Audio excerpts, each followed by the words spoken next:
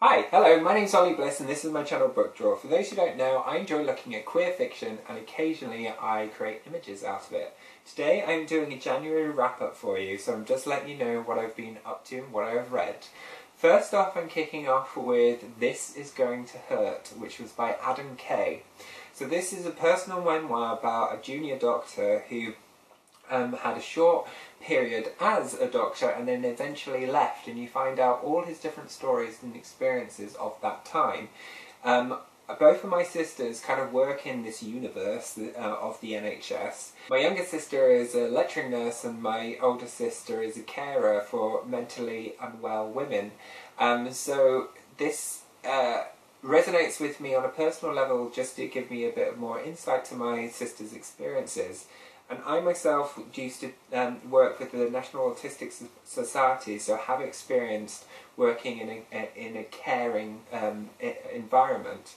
But to understand what a junior doctor goes through and the hours that they put in and the way in which they work was an incredibly eye-opening experience to just know the sheer volume and density of the work that they're involved in, and the risks that they take is just incredible, and it gives you such a different, profound respect for what they do. I thought what was really brilliant about the book in particular is that it's handled with a lot of humour and personal insights. It really gives you the perspectives of the range of experiences that you could go through meeting lots of different people, and that's from just a lack of common sense through to some really obscure and strange places that people put items in their bodies. It was certainly an interesting and unique ride, and I would also recommend it as an audiobook because I got it for free from BorrowBox through my library. It takes about 5 hours to listen to, and it's actually narrated by Adam Kay, so it's a really good, quick read. The next one which I want to talk about is The Raven Cycle. Now, I have been reading this from the end of December up, and I've got just about an hour left on the final book, which is The Raven King. It's split up into 4 books. It starts with The Raven Boys and goes on to Dream Thieves, and then Blue Lily, Lily Blue, and finally The Raven King. It starts off where you learn about Blue Sergeant, who comes from a family of psychics. Now, she doesn't actually have the psychic ability herself. She enhances other people's psychic abilities. So she's kind of like a amplification unit. And she starts out at the beginning of The Raven Boys, where she is doing this thing which they go off annually and they find out who are going to die over the course of the next year. And it helps enable families to kind of get their things together who are clients, and then they are able to set all things in order and be aware of who is going to die and when. And she comes across this one guy who is a part of a group of boys from her local school, and that's where she meets these Raven Boys. And there's 4 different characters. There's Adam, Rowan, Gansey and Noah, and each of them have these distinct characteristics that really kind of blossom throughout the process of the 4 books, and they just keep on manifesting and expanding. Likewise with Blue Sergeant as well. It kind of reminded me of the experience of watching Buffy the Vampire Slayer, because you've got this kind of core crew, but then bits happen to them individually that really make them their own beings with real character development, and they gain certain qualities which are quite mystic and wonderful, but very different to each other, but they all weave into each other. And what I did appreciate towards the end of the series is that there is this male-on-male romance that does blossom. So there's a lot of really wonderful things to get invested with this book, but it's just a fun, enjoyable fantasy novel which is set in our world, but situated in a fictional town in Virginia, which was kind of confusing for me because there's lots of references to Wales, and because there's actually this Monmouth manufacturing company, and Monmouth is actually very close to my hometown. It's like a 30-minute drive. I was like, why are all these people speaking American? Surely they should have Welsh accents. And I was just getting my head around the fact that, no, this is a fictional town in Virginia, and this is a different group of people who are not in Wales right now. But all this kind of weird, mystical stuff is happening around these ley lines of power. And there is this king which basically came over from Wales and settled into this area because of this kind of bubble, this pocket of power, and the whole structure of the fantasy is wrapped around this location. And that just like builds and builds and expands, and I particularly enjoyed and loved everything that happened in the second book because of the sheer imagination that's involved in it and the scale of it.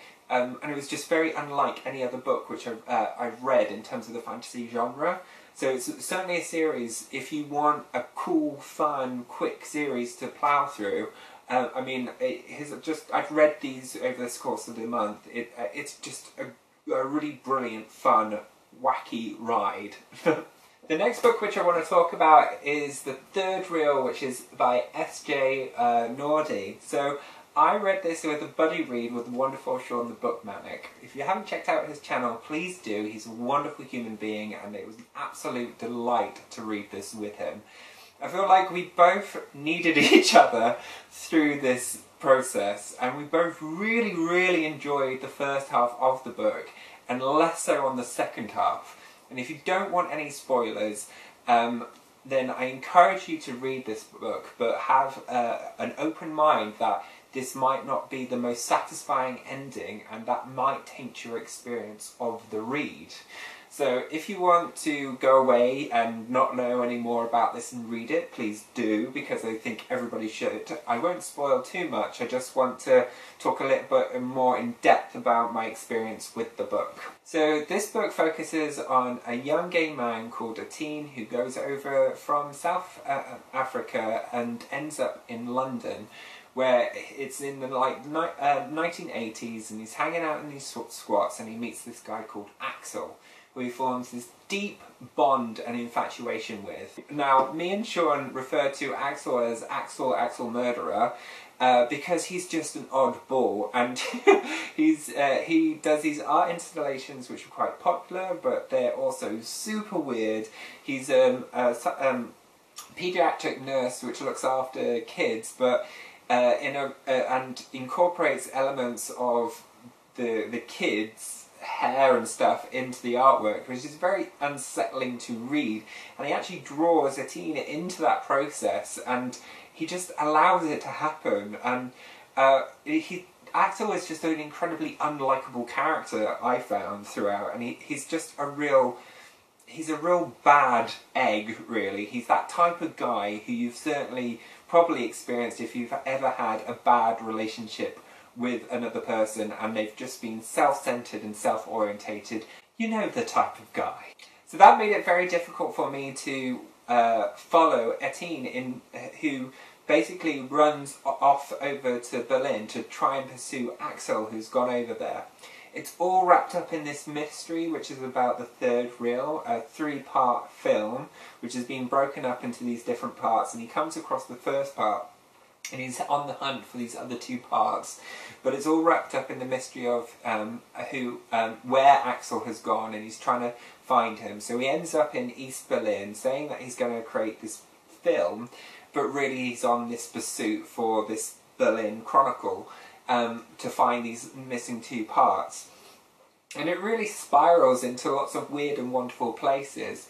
What I would highlight is that there is a really interesting and wonderful relationship between architecture and brutalism within what is described, which makes you feel quite unsettled and quite paranoid through the parts where he's in East and West Berlin. But there's also some friendships there that the pair of us really wanted him to continue. That whole element was quite devastating to the pair of us, because neither of us had any invested interest in Axel. So in regards to where that all ends up kind of developing and where it leads, ended up in a real plateau for me as an experience, and it was just incredibly dissatisfying because it was not the ending that I was looking for or hoping for. And because it's in the 1980s and because there's this male gay element in there, it leads into the era of the AIDS epidemic, and that just felt like a bit of an annoying get out in terms of what happens in conclusion to some of the characters there, which just irritated me deeply. And I also felt like the mystery of the third reel was a bit shallow in terms of what actually happens and how it ends. But the actual experience and the journey that a team goes through is really rich and really rewarding. And I think the pair of us found like the process of, particularly the first 2 parts of the book, is split up into 3 parts, were really cool. You did feel like you were going on a really interesting journey, and there were lots of these little vignettes and insights to a different part of history, particularly around music and culture, and you really got a sense and insight of that time, and it highlighted a lot of things which I wasn't necessarily aware of, and it's a really interesting kind of time capsule in that way. But in terms of the actual characters and the mystery side, and just Axel Murderer, just really, really irritating and just really, really dissatisfying towards the end. Made me so angry, so incredibly angry, and I like properly ranted at Shawn for ages about it because I just couldn't get over it, basically. I mean, this book is good, but this book is also frustrating, problematic, flawed, but insightful and unique and distinctive. So I feel like really challenged by this book and what I think and feel about it. It is incredibly cinematic, and I think I would probably actually prefer it to watch it. It feels like I invested quite a lot of time and came out with very little reward by the end of it, but had a very interesting, different and deep experience with this book as a process. So like, yeah, a whole lot of stuff going on there. But it was an incredible delight to do it with Shawn, because we also shared a lot of different stories as we were going through this process as well. So it's definitely something I'd recommend as a buddy read, probably, because you also have the security of someone else taking you through that process as well. So there we go. But I would recommend checking out his channel because he will share some very different views, I think. But I do feel like with distance I will probably reflect and think of this book with fondness. That's probably enough from me for now. I hope you've enjoyed my insights to my January reads. What are you reading at the moment, and how is your energy now that we are progressing into February? I hope that you're all doing really well and good, and that you are enjoying your LGBT History Month. Take care, this is enough from me. I will see you all again real soon. Okay, bye!